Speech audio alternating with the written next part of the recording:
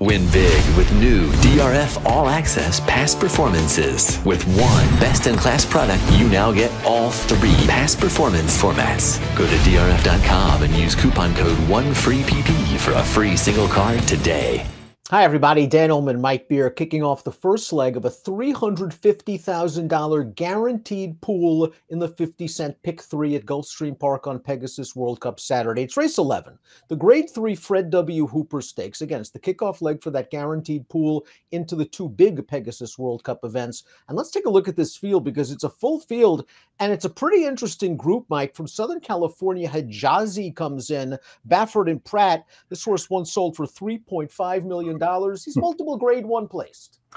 Yeah, true. And he's also speed from the rail. Yeah, he's an interesting horse shipping in here, Dan, to try the one-turn mile. He's got the figures. He just doesn't have any real major wins yet.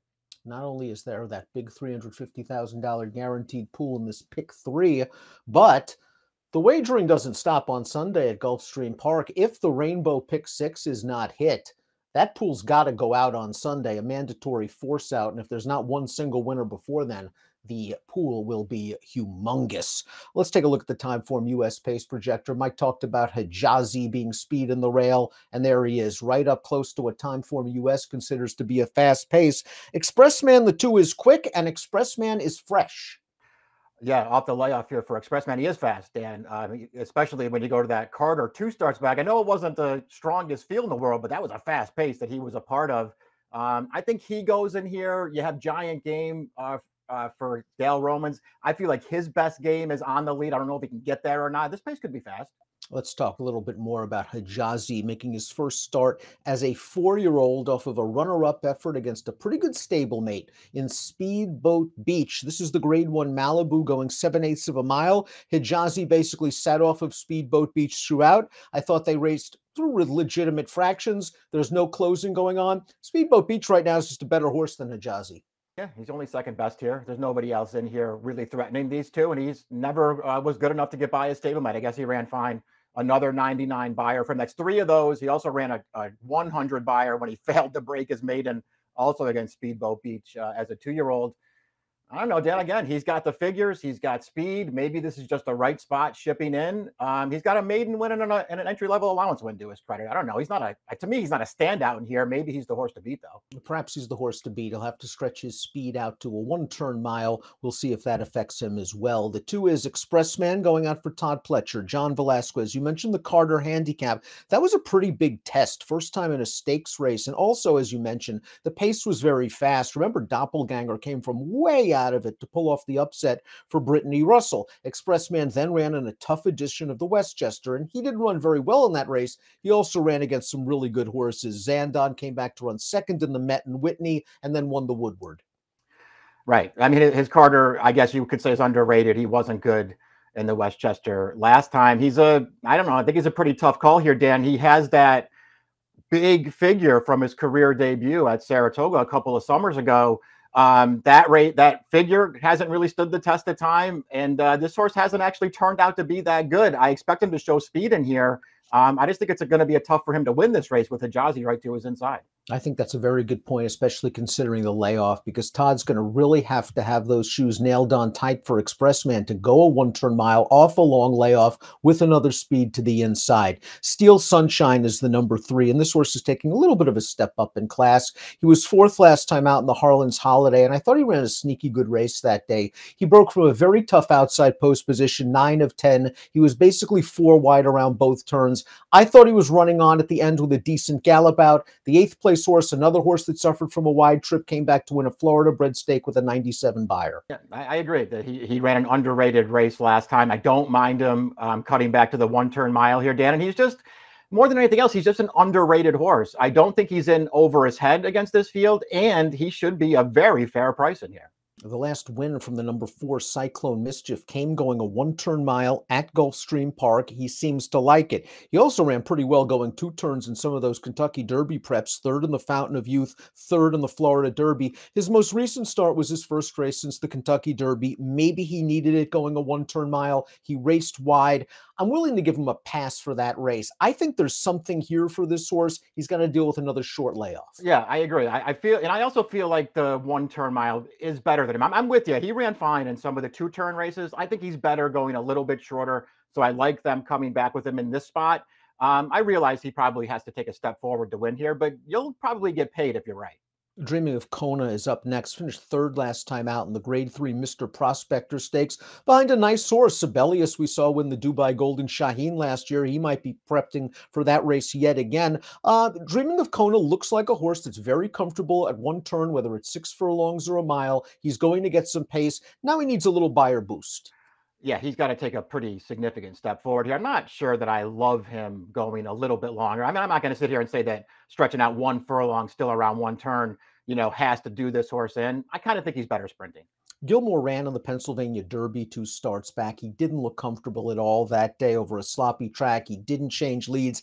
I've always thought of him as a one-running sprinter miler around 1 turn. And here's Gilmore's last race, his first since the Pennsylvania Derby, the aforementioned Mr. Prospector, where favored Sibelius was too good for him. But he's going to come with a good run again on the outside, and he's going to grab second from Dreaming of Kona. So I think he's going to get the right setup in this race. He has run some fast races in the past, including that Woody Stevens behind Arabian Lion. Maybe at a price we could sort of sneak him into the number at the very least. Yeah, I would use this horse somewhere. I don't, maybe not as much on top, but I'll have him in there somewhere because I don't mind the 1-turn mile for him. There should be pace for him to close into in this race, and I feel like that's what he really needs. I think he does like to sit and make 1 run. Castle Chaos, the 7, of course, is entered as the also eligible in the Pegasus World Cup. If he doesn't get in, he runs here, and I like him at a 1-turn mile, and it looks like he's in really good form for an underrated young trainer. Winning at the 1-turn mile 2 starts back, and we talked about the Cigar Mile in the Pegasus World Cup preview. Speed day, muddy track. This horse tried to rally from out of it, and all things considered, ran pretty well to be 3rd. He ran okay last time. If nothing else, I like the fact that his Cigar Mile sort of confirmed the effort that he ran 2 starts back, where it just seemed like he kind of improved out of nowhere, Dan, and blew that field away with a really big figure. And I think he just showed in the Cigar Mile more than anything else. He never looked like he was going to win, but he showed that maybe that wasn't a fluke. In really good form right now, but I did prefer other horses in here. Finished ahead of a horse that earned a 94 Beyer speed figure in his next start after the Cigar Mile, when second in a stakes race at Laurel. Accretive is a tough call for me. I've always been a huge fan of this horse. He just seems to come up short when it counts in these big races, although can you really hold it against him in the Vosburg running second to Cody's Wish? No, he ran great that day. The 49er, I was a little bit more disappointed that he didn't get the job done in that 1-turn mile race, but he was also pretty wide.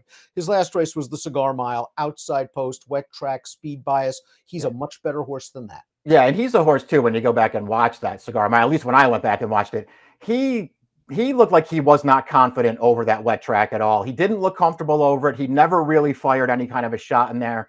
I'm going to give him a pass for that one. I thought he had a pretty big excuse too back in the 49er. He didn't get out of the gate well. And then when he did recover, he had to rush up and he was wide around the track. So I think he actually ran okay that day. This is a really good spot for this horse because he has tactical speed, Dan, but he's not one of those horses who needs the lead. He can sit just off of it and get a really good trip here. He's well drawn for Arad Ortiz and Chad Brown, and you can argue after only 8 starts, he still has upside with some dirtied up form. That's Accretive, number 8. Number 9, Giant Game, has shown speed at sort of longer distance races like the Cornhusker Handicap last summer, where he just got to the lead over a speed favoring track and wired him, and that's pretty much been his best game. I was stunned that they rated him in the Charlestown Classic 3 starts back. It didn't work out for him. He got wired that day.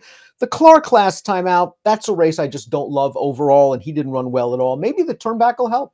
Maybe it will. I'm very conflicted about that. To me, he kind of looks like a horse who wants to be on the lead, and maybe those, sort of longer races around 2 turns offer him a better chance to just make the front. I thought it was going to be hard for him to clear to the early lead in this race, and I really don't want him if he's going to be beaten and either forced to chase or track. Great Navigator, the number 10, finished 3rd behind Cody's Wish and Accretive in the Vosburg. I thought Accretive ran a much better race. Mike mentioned he didn't. Mike mentioned that just simply that he was in a little bit tough that day. Great Navigator ran fine. He pushed the pace inside. He just couldn't go with Accretive in the stretch. And in the Mr. Prospector last time out, he couldn't go with Gilmore or Dreaming with Kona. So he's going to do more. thought his Vosberg was actually okay, and sort of suggested that some of those earlier races that he ran, weren't flukes anyway. Let's just say that it was a real test for him. I thought he stood up to it really well. I didn't like his race last time, but I suspect he can do better, and he's going to be a huge price in here. Tumbarumba, the number 11, is a Louisiana bred who's done well against open company. Won the Ellis Park Derby around 1.5 turns at the Pete Patch 3 starts back. Then he ran okay in the Oklahoma Derby, was only beaten ahead that day. Last time out off a little bit of a layoff against Louisiana breds. I'm not sure that race really was run to suit him. It's a short field. He got wired. I'm willing to give him another chance in here, and he actually has figures 2 and 3 starts back that make him somewhat interesting. I'm not sure what's his best distance, though. I think he's pretty versatile. I do too. I don't mind. He's another one. I don't mind him cutting back to the 1-turn mile for a trainer who's just on fire at this meet. Everything he sends out there is just running really well. And this horse actually feels like he kind of stacks up okay with these horses. Then I don't know what kind of price he's going to be. If he wound up taking money in here, I probably wouldn't be interested. But if he just goes overlooked because he's coming out of a restricted stakes race, I don't know, man. At the right kind of price, I could be using this horse. I thought Signator was a cinch when he was entered in the Harlan's Holiday earlier this month, and should McGahey decided to ship him back up to New York and run him in the Queens County, figuring 1 1/8 in a shorter field might have helped him out. Well, Signator ran very, very well, only beaten a half length behind Krupe. He was very wide all the way around the track. I like him cutting back to this distance. I'm not sure I love this post position, but this is a talented horse who's coming into his own. I agree. And he still has upside too. I don't think we've seen his best race yet. And more than anything else, to me, I know he won going a 2-turn, 9-furlong race, 2 back. I think he's better going shorter, Dan. He pulls really hard around 2 turns. And I think he's just better suited when these paces get away from him a little bit and he can just make one run through the stretch. I think that's his best running style. So I actually like him cutting back for this race with upside in a race where they're probably going to go in front of him. There's a lot to like about this horse. He has a very nice turn of foot, as he showed 2 starts back when he just cruised up on the leaders on the second turn of that 9-furlong race. Give him some pace going a 1-turn mile. I would expect him to be running hard at the end. Let's take a look at our top picks for the Fred W. Hooper. Again, first leg of a pick 3, 50-cent minimum wager, $350,000 guaranteed pool. You're going with Signator, and why not? We talked about all of his attributes in this race, and he's going to get a setup. Yeah, exactly. He should have pace in here. I like the shorter distance for him. I like his upside. I don't mind him being drawn on the outside as long as they go in front of him here. Dan, I want to bet this horse. I like Signator. I think we both agree that Hijazi is one of, if not the absolute horse to beat. But I want to go for a price in here. I thought, as you mentioned, Steel Sunshine ran an underrated race last time out, just wide all the way around the track. And he seemed to be finding a little bit more. And like you, I like him cutting back in distance. Again, the price is going to be right for this underrated horse. 3-1-12-7 for me, 12-1-8-6 for Mike. Fred W. Hooper on Pegasus World Cup Saturday. Good luck.